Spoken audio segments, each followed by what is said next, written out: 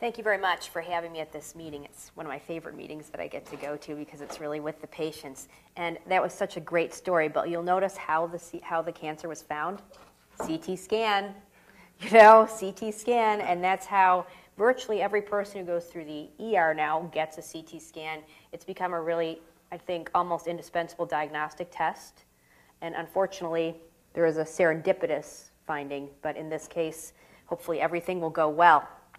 So I work at UNC also, and I work in abdominal imaging, which I predominantly everything below the diaphragm and above the hips. I specialize in oncology, and particularly gynecology and urology. So I work in that area. And so how do I try and help out the doctors? Well, the first thing you're going to see here is our cancer board or tumor board. So almost every major hospital will have a multidisciplinary conference, and this brings all the doctors together. So anyone who might be involved in patient care together. And this includes the pathologists who look at the cells, and you saw from Dr. Kim, and including the radiologists who look at the cancers from that point of view. And all of these people get together, we get a consensus sort of agreement on how things are looking because we really learn from each other. And we also yell at each other sometimes because not everything has a single answer. There are often multiple ways to deal with something. Oh, I think we have a picture of Dr. Kim right here at conference. And we have to go through that. And that way also, you don't have to run around to all different hospitals, right? You have one space and you get an opinion. Now, when you get the opinion, you're going to go over it with your physician team. You're going to decide, do I like this, do I not like this? But this gives you one place to go. And so if I had a tumor, I want to go someplace that has a multidisciplinary team. Okay. So the goals for this lecture are really to describe the use of radiology in screening, staging and planning therapy, treatment, and follow-up. Because we're sort of involved in all of those areas. And you're a very, very organized audience, but whenever I do a lecture, I always like to define what we're talking about. So tumor equals mass equals cancer to me in oncology. So we use these terms, you might see them in your radiology reports. So unless you know you have a benign disease, mass is always something to think about, right? Tumor, mass, cancer. An image is just a picture, right? CAT scans are CT scans. Those are the ones that you go through, you get the injection, and they only take I can do the whole body now in 19 seconds. So very, very fast. So that's a really fast thing. Regarding, people sometimes say they have an allergy to the dye that we use.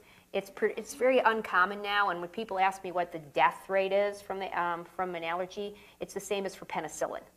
It's about 1 in 100,000. So you shouldn't be worried about it, unless you know you've had a serious reaction in the past. Then ultrasound is, I think, the easiest to undergo. No dye, no nothing. You get to sit on the table and have a massage. So that's good. And then magnetic resonance imaging, that has the scariest name. We call it MRI, but it's also another tube. And you get to lie in the tube. And it takes longer and it sounds louder. And we still usually give you dye. Okay, why would I choose CT versus MRI? And we'll go a little bit more into that. But in general, all of the literature supports that we have previously supports CT scanning. So this goes back a long way, right? And so we have many, many studies demonstrating exactly what each finding means. Now, during the last 10 years, which is as long as I think we've had good MR imaging, and it really changes almost every week practically, I think you can use similar findings with MR. It's particularly useful for certain kinds of tumors, and also, of course, for the occasional patient who already has renal failure. MR is a great option because we still see a lot with patients with renal failure. So renal obviously equals kidney, and you also always going to want to get reformatted images. This is state-of-the-art now. It should be everywhere. So that's when all the axial pictures, little pictures, are stacked up on top of each other, and then we can cut it any way. So we can look from the front, which is a coronal, or from the side, okay, which is a sagittal. That's extremely helpful. So we get reformatted images on everyone. So this is the renal mass. Okay, so this person unfortunately had already had a kidney out because I noticed it was done for a right lower quadrant transplant. And so we take a look at the left kidney. I always tell people ultrasound, you're allowed to use the labels because it all looks kind of gray. And this ovoid thing is the kidney, this whole ovoid thing. And then there's a dark thing in the middle of it.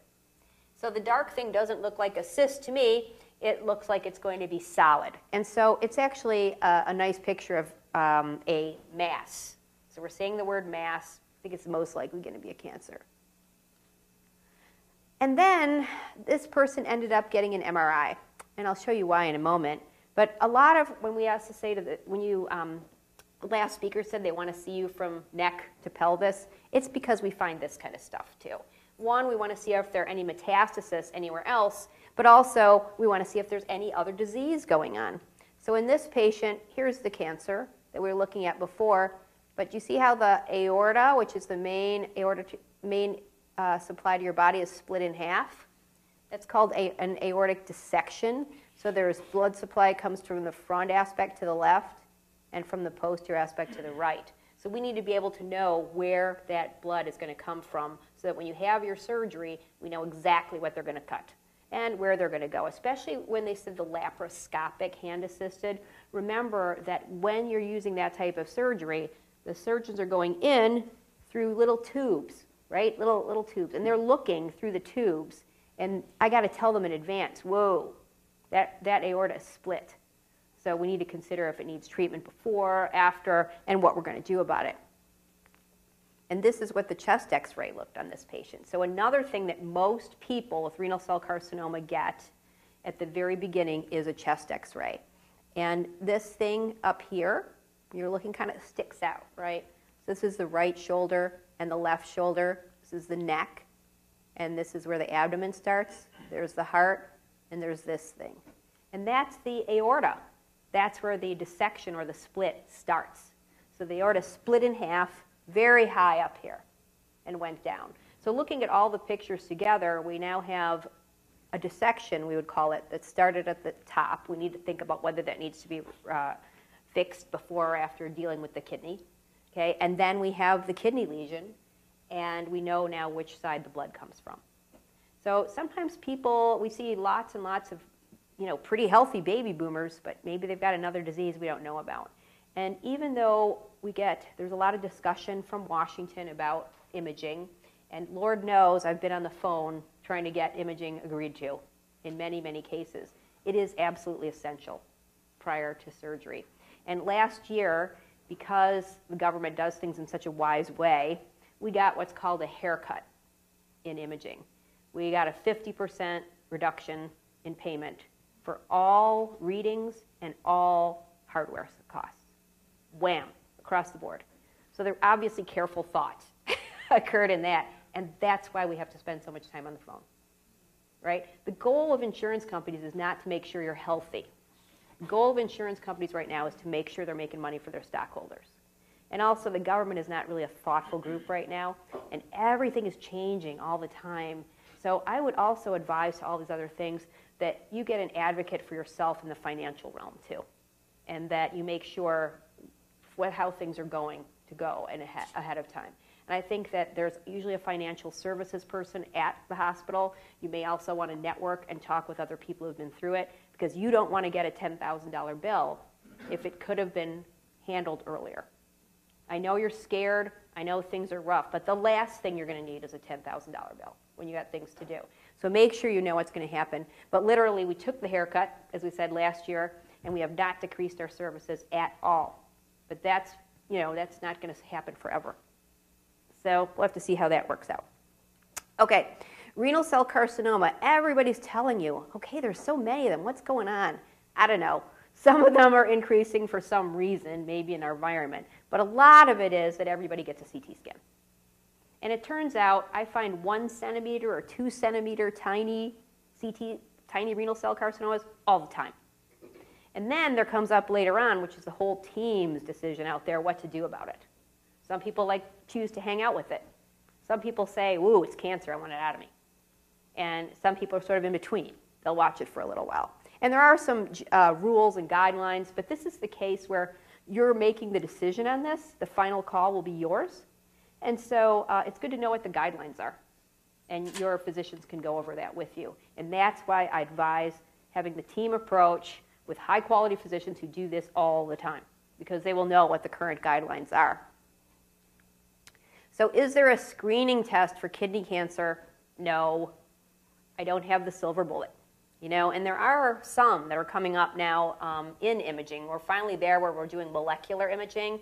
And Dr. Rathmel and I have done some work combining some of the medications with some findings on there. But ultrasound or CT, we do those patients with the genetic disorders like we talked about, von Hippel-Lindau and other family syndromes. We're going to be screening those people, so we're going to see that. And overall, ultrasound is great for detection. So a lot of people will have that early on. Remember we saw the black thing? Usually you can see it. But CT is good for treatment planning. So you'll probably have those along the way. How is CT done? You've all had this, okay? Every place is kind of different, but I usually obtain 3 sets of pictures. The first 2 sets are basically used to determine the cancer. How vascular is it versus how other things. And then finally, when I stack them all together, I talked about making reformats. That's when I decide on how many arteries there are, how many veins there are, is there any complicating factor, are there lymph nodes, is there anything in the liver, or is there a secondary lesion that I need to see? Can MR be used instead? Yeah, if you're at a place where people read MR all the time.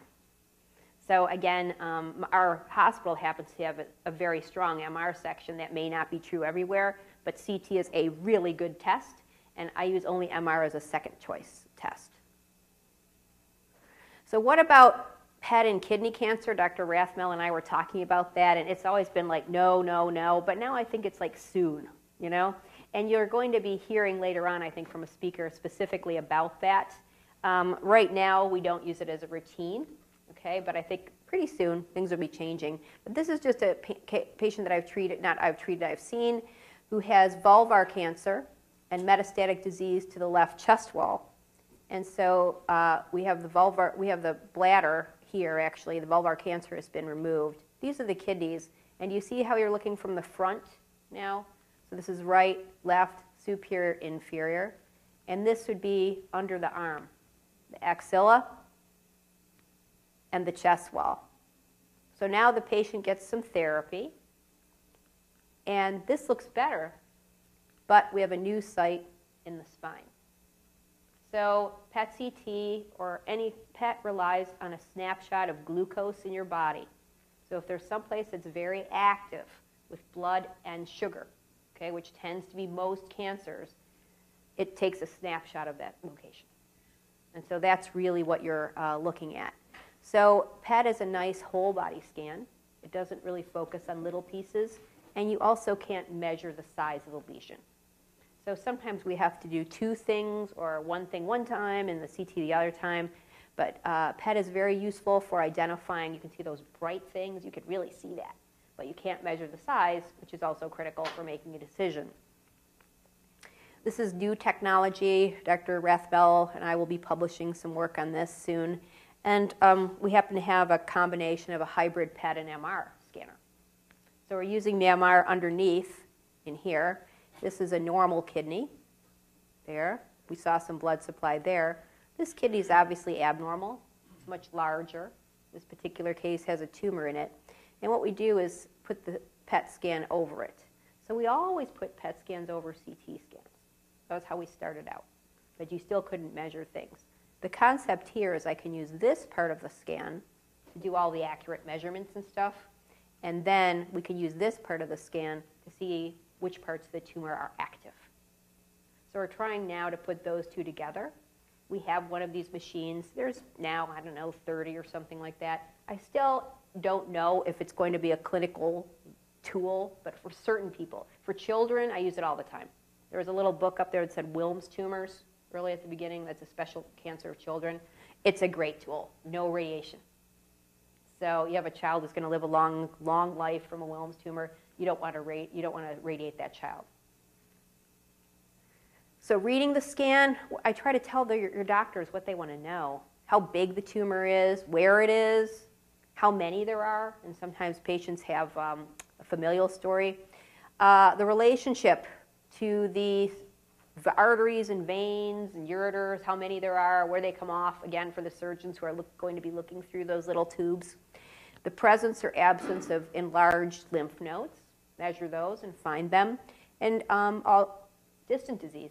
I'm going to take a look at the liver and the bones and those kind of things. So it really is a big sort of shopping center list for that.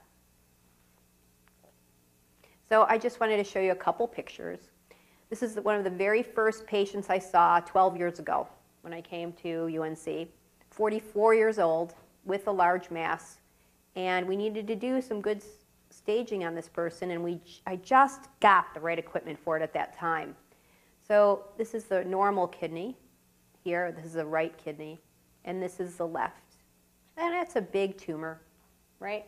So quite a good size, but hard to see where everything went. I knew where most of the vessels were, but I really wanted to see the pancreas and some other things over it. So here, this is when I told you I stacked them up together, all the pictures. And now we're looking from the front, okay? And I can see that actually this tumor is just in the upper half of the kidney. And I can see that this arrow points to a piece of the pancreas, so I can tell the surgeons it's right on it. So when you're going to go in there, watch out for the pancreatic tail. And I can say, oh, here, the adrenal gland, that's that little upside down Y thing, it's not involved. So these are sort of just different things, and over the years I've learned too what people want to know. I don't use the ones from the side as much, but it's really critical for me to get the ones from the front. And how about what kind of cancer it is? Sometimes I can be helpful, sometimes. So here, I know there's something wrong. If you pick a kidney that's wrong, this looks like the good one. This looks like the abnormal kidney. Something's going on here, but it looks like there might be a little clot in there. And here's more tumor, and I was deciding which kind of kidney cancer it was. There's certain signals that I'm looking at. But the presence of the clot was what really made the difference for me. And that's where I saw it the best. So this is the big vein coming from the bad kidney. And there's the clot inside it. And that only happens with your standard renal cell carcinoma. There's another type of cancer called transitional cell carcinoma. Also occurs in the kidney, doesn't make clots. And then also I wanted to tell where the lymph node was. Oh, here it is. Look, it's at the lower pole of the kidney. This is where the big vessel is, and it looks like we can figure that out nicely. And this one is where we learned a little bit about, again, other things. This time the kidney was here. This one's a little bit smoother and denser, but I couldn't tell what cell type it is from looking at that. I don't have that magic glasses. All I can do is tell you where it is and kind of what it's going to be. But then, this is important stuff. How many vessels? So if you're going to have your kidney removed, that surgeon wants to know how many vessels and where are they. So usually, they're supposed to be one. 25% of patients have two. And most of the time, actually, they go to the superior, inferior poles, we call it, of the kidney. But these are all right in the middle. This is going to be if you're going to remove a tough part of it. And then while I was there, I found out they had a kidney stone on the right, which doesn't seem like a huge deal, but that was why they came in. Pain, on one side. And then find this other thing on the other side. It's another patient. Remember Dr. Kim was talking about dialysis patients who get cysts on their kidneys? This patient we did a CT scan on, and we had this thing. It looks kind of solid, kind of hard to tell. This is how we measure the density. 35 is about soft tissue. It's like, oh, might be. And then it needs to assess what happens to it when we add contrast material. So now all of these dark things are cysts, but look at this thing. And when I measured it, it doubled in density. When you increase the density, it's a cancer. It's a tumor. And so I was able to find the one cyst that was problematic versus all the other ones. So that's also trying to help out on what to do next. And then just a couple other things that we can help out with. This is a cancer that's posteriorly high up here. We do percutaneous therapy at our hospital where what we do is put probes right here, hot probes, cold probes in, kill off the tumor. And there it is, dead. It's pretty good. It's about 90% rate of cure with this type of tumor compared with the surgical approach. But we use this on particularly difficult cases, very obese patients, that sort of thing. And as I said, with Dr. Rathmel and her colleagues, we looked at some of these drugs that Dr. Kim was talking about, sunitinib and sorafenib and those kind of things. And when the patients got this, this drug, it's kind of interesting. We've always used size as a very important indicator of whether the kidney is getting better or not, right? So this patient, this is their kidney with the tumor in it. And this is after they got the sunitinib. So there's all this dead tumor in there, but it's not very much decreased in size, even though there's been a really good response. So that's where radiology is changing. In this area, we have the same type of thing going on, but this guy is a non-responder. No real change in density or size. Non-responder. And this patient has plenty of tissue here, very good response on this patient, very dark. So even though the size is the same, the density is different, and that may eventually come into staging.